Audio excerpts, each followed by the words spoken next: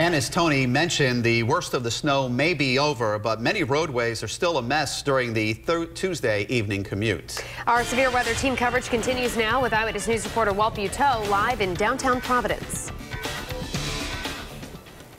The interstates around downtown Providence look pretty good. A lot of traffic right now, but the roads are pretty clear of ice and salt. They're still of ice, at least. They're still slick, however. This, however, is Westminster right through downtown Providence. And take a look.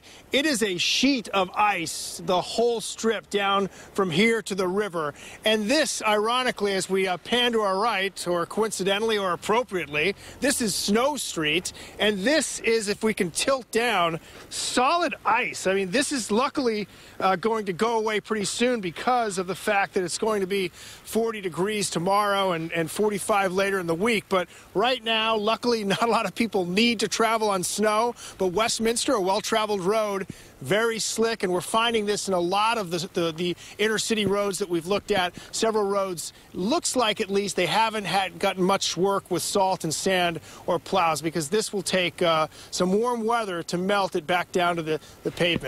We're going to head to another location after this. We'll see you back at 5:30. For now, we're live with the mobile newsroom in Providence. Walt Buteau, Eyewitness News.